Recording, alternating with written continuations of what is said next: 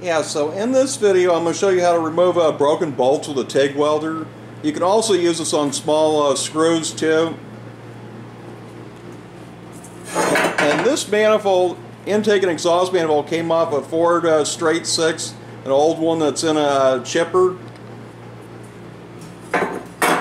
And this gasket that connects the two together was bad, and one bolt broke off in there. And there's only about a 1/4 inch of the bolt in there. And all you have to do to see that is compare the two bolts, the one that actually came out without breaking. It also had, one of the studs broke off here, but there's about a 1/2 inch sticking out. And all you have to do to get that out, which I've already removed, is heat this up with a torch until it's red hot around here, and then clamp vice grips on it, and it came right out. But you end up having to heat it up several times to get that to come out. Yeah, and this one here would have broke too, but I was able to heat it up out here and it came out. But this one, I tried to heat it up right here. It was real hard to get in there with a torch, and it still broke. And that other one actually came out. And see, now even if I build that up with a TIG welder and it doesn't come out, I can heat it up in here and it will come out. And I already went over the gasket areas with a surface prep tool and ran a tap down all the other holes.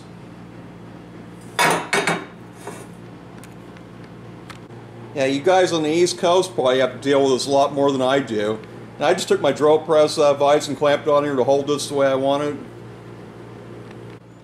Yeah, and when you do this, you want the tungsten sharpened up pretty good so you can focus the arc real good.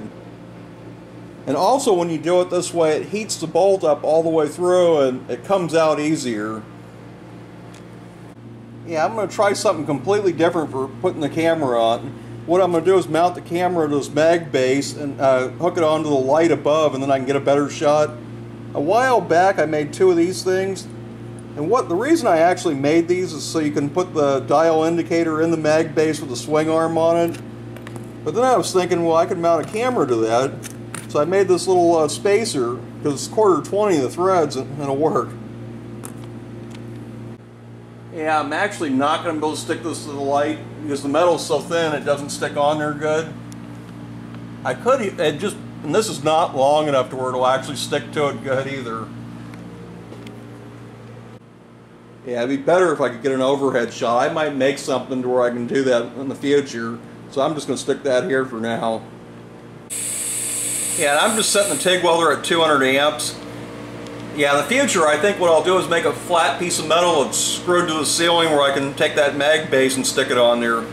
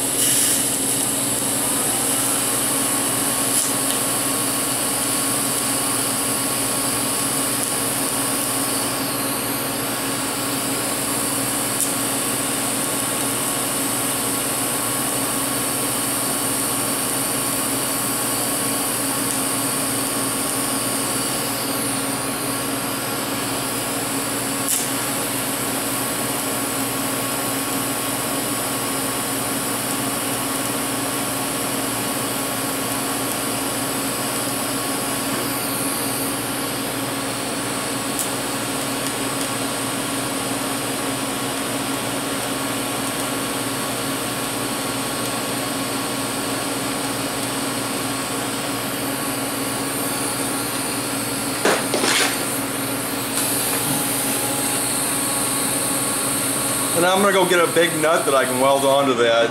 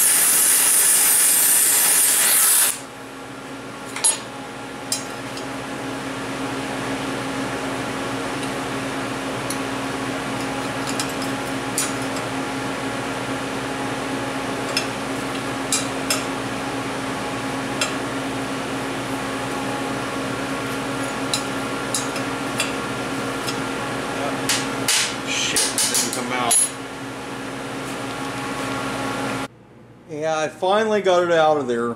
Yeah, it didn't come out the way I wanted it to. It was in there so bad.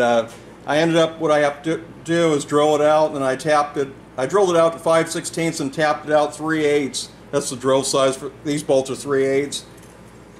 And how you do that is you center punch it as close as you can to the center, and then you drill into it a tiny little bit with a real small drill bit, and then you can see exactly if you're on center or not. And if you're not, you just get the drill on an angle, and until you get it perfectly in the center.